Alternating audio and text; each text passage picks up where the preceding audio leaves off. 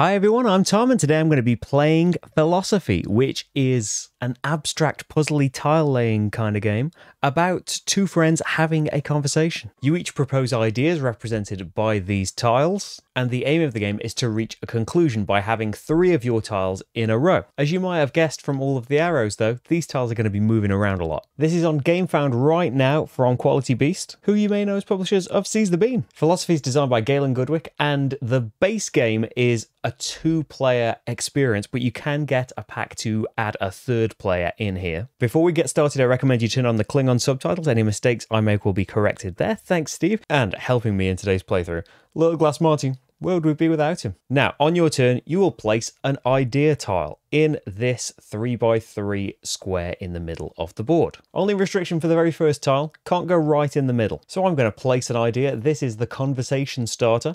I'm going to pop it down there. Now, it doesn't do anything else because it's the only tile on the board. But there are 2 main bits of information on a tile. This arrow here is the targeting arrow. If this was pointing to one of Marty's tiles, it would do something to it. What would it do? That's shown in the middle of the tile here. If Marty had already played a tile that mine was pointing at, it would move it diagonally in that direction. And this can help us get rid of other players' tiles out of the way, especially because if there's a line of tiles, they all move in a big row. So if there was a big line of diagonals, they would all shift out of the way. It can get you tiles back because if you don't have any tiles to play on your turn, you lose, you get them back if they fall off the board. And shifting tiles might give you the 3 in a row configuration you need to win the game. For a conversation starter though, my first play, I'm just going to pop that down. Marty's going to play an idea tile. He can go in the middle now. It's only the very first turn where nobody can. So his tile is targeting mine, which means he moves it 1 space this away. Now at the start of the game, there's not many tiles, very small movements, but later on, you can be moving a ton of things all stacked together and making big chain reactions. I don't mind that too much. I could just move Marty's out of the way here and be gearing up for a 3 in a row right here. I could win the game. Of course, Marty's not going to let it be that simple for me. He could use his toss tile here. So targeting my tile, this actually takes the tile that it's targeting and tosses it over the top of Marty's tile. So not only has he got 2 in a row now, he's broken up mine. We do keep checking afterwards. The tiles that have just moved, can they form a chain reaction? Has Marty moved one of my tiles into the targeting range of another one of his existing tiles? By pushing a stack or rephrasing, which is this special tile here, we'll see no doubt, has he put another one of his tiles facing another one of my tiles that could chain react? I think let's get rid of Marty's tile there. Let's just move that diagonally down with a nice pull. Here I can show you the rephrase tile. Now this is a special one because usually your tiles all target opponent tiles. They don't do anything if they're facing your own tiles, but the rephrase tile is special. You can aim this at your opponent's or one of your own tiles and it rotates that tile. It doesn't move it, but for the purposes of has something moved in checking a reaction, it has. So it's pointing at Marty's tile here. He can rotate his toss tile. It's just moved for the purposes of reactions when it's now facing one of my tiles again, which gets tossed out of the way. And Marty's not only safe, he's got a couple of ways of winning right now. Now, as great as that would be to show you, unfortunately, I could win here. So it wouldn't be a great move on Marty's part. What he's just going to do is slide another one of my tiles out of the way. And this causes a chain reaction as well. It has put 2 of my tiles quite nicely next to each other though. So he's got to watch out for that. But I have to do something about Marty now. I think I'm going to have to toss a tile out of the way because Marty had a couple of ways of winning there. We toss this tile over here. Maybe I'll be able to save myself later. And hey, maybe I could win. Now we do have a couple of more kinds of tiles. These push and pulls here still only move a tile in one direction, but they target a tile up to 2 spaces away. And this persuade tile would actually drag itself and one of my tiles away with it. But what's the best move for Marty here? Well, how about he does target one of mine 2 away, pushes it out of the way. He's got 2 ways of winning right there. And can I do something about it? Actually, 3 ways. No, that's no good, is it? Because he's leaving me a way to win. I could just pop one of mine in the middle there and I've won. Okay, think a bit harder. He was thinking, similar idea, pop this there, move this one out of the way. But they've just both moved, so can react. This one would react and push this right back. And I could win there. So that's no good. What if Marty persuades here? Persuades and pulls one of my tiles. Mine aren't reacting to his because it's not my turn. So now Marty's got his multiple paths to victory. Can I do something about it? I think I'm going to have to use my switcheroo. Turn the flip. Is this going to work? Turn the flip. That goes over there. And I think I'm safe now. Yeah, I think that'll do. I think Marty will do his rephrase on the toss tile. Let's get this out of the way. And then he's back in his strong position, and I don't have that toss tile anymore.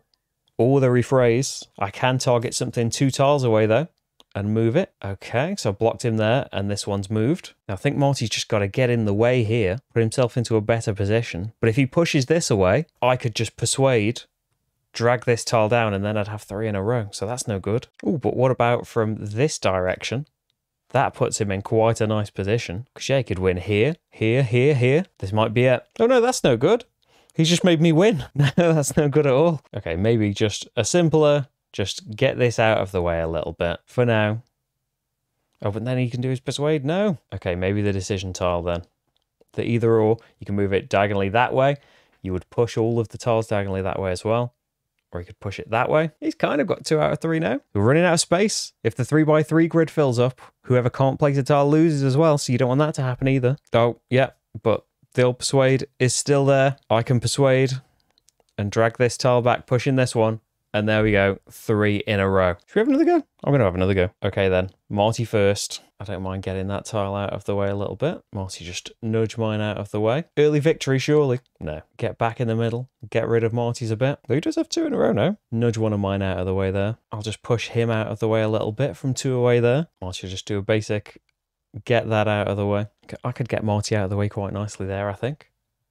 Diagonally put him out. Oh, and, oh, but that does move him. Oh, no, that targets the 1-2 away. So, no, that's not being targeted. Phew, thought a reaction was going to mess me up there. Oh, no, that's no good.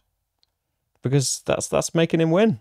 No, don't do that. Let's just flip him out of the way. Nope, similar situation. Could have put myself in that situation, aren't I? Okay, I am desperately trying to get in the middle, but we'll just get rid of Marty for now, because I seem to keep messing myself up. I have got some ways I can win like this now, but I think Marty can stop me with a nice flip here.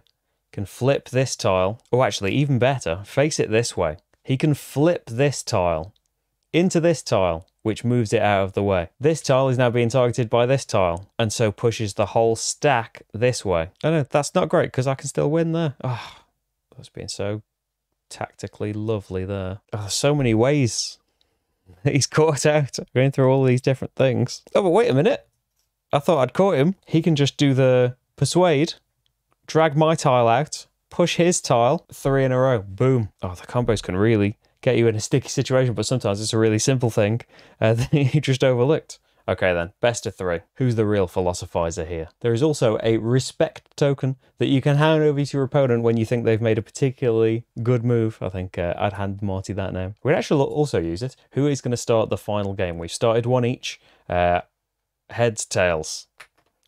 Heads, I will start then. Okay, we'll just pop that down there. Marty try and get some control of the middle now and get rid of me. Get Marty out of the way there and get ready for a nice 3. Yeah, just get in the middle. Choose to move me, let's say that way. Hopefully, I persuade later. It doesn't catch him out there. I've got to stop him, but I think the easiest way to do that is just move that one out of the way. Then if I do it up here, I've kind of got 2. For something maybe later. I think Marty will just get that one out of the way in case I try and persuade that way and complete the 3. In fact, thinking of that, I'm going to move Marty's down here out of the middle, out of harm's way, and then maybe I could persuade out this way. Actually, that wouldn't be a great idea, would it? Because Marty could just persuade out this way. Okay, we'll flip. I'm worried. Let's flip it right out of the way. Just put it over there. Marty's going to go back for the middle. He's going to push my tile off. Now, I do get that back. I can do something with that. But it's also kind of out of danger for Marty. I think Marty's could get out of the way over there. Oh, I think Marty's flip might do a decent job over here. Now there's a couple of ways that he could win. There. Oh, have I got the right piece? Yes, I think this is the one Marty gave me back. Look at this. We get a triple chain, I think. Push it this way. Now it's in range of this tile. Now it's in range of this tile. An extra one. Oh no, that target's 2 away. Nearly a ton of reactions there, and there's a easy way I could win there. So Marty's got to block that in some way. Ooh, I think maybe the rotator here could be quite nice. Rotate his flip. This gets flipped over, and he's back to being in a pretty strong position again. But all I've got to do really is get rid of the middle tile. Without the middle tile, he can't really do anything. And actually, yeah, one of us always forgets about it. The persuade there, dragons out, and 1, 2, 3 in a row. My points were a little bit more salient, and Marty hands back the respect token. Most importantly, we've had a lovely chat, haven't we?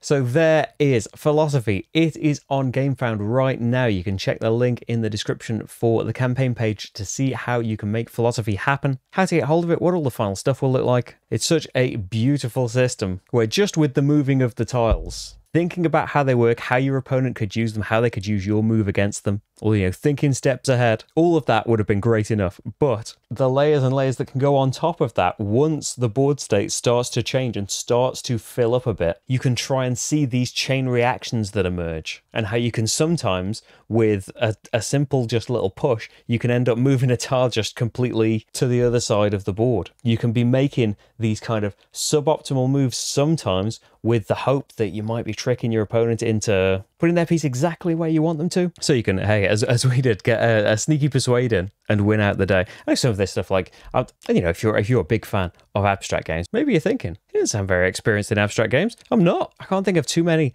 that I've got. The theme mainly, and also the beautiful art by Natalie Dombois, I think are a great thing for drawing in. And then once you're in there, it is a lovely, tricky, tense, but also, you're not taking people's pieces and trying to eliminate them or anything like that. In fact, if you do manage to get other players' pieces off the board, it is probably going to help them, depending on which pieces they get back and when. But at the same time, if you just let things fill up and you can't place a tile, you lose. So that's another extra dimension into it. Yeah, hopefully you've seen from the playthrough, though, whether or not Philosophy would be one for you. There are hundreds of playthroughs on this channel, including several for Seize the Bean. Thank you very much for watching this one, though, and I'll see you for the next game.